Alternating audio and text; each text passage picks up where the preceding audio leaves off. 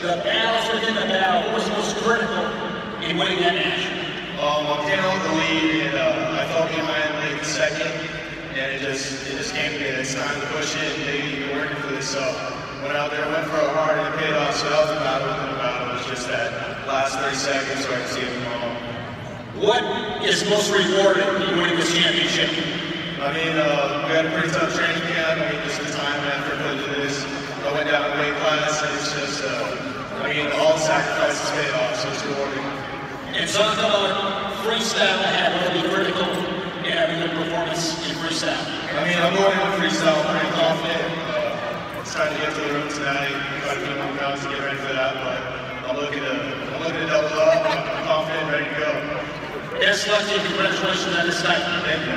Anthony Mantanona, California, your junior Greco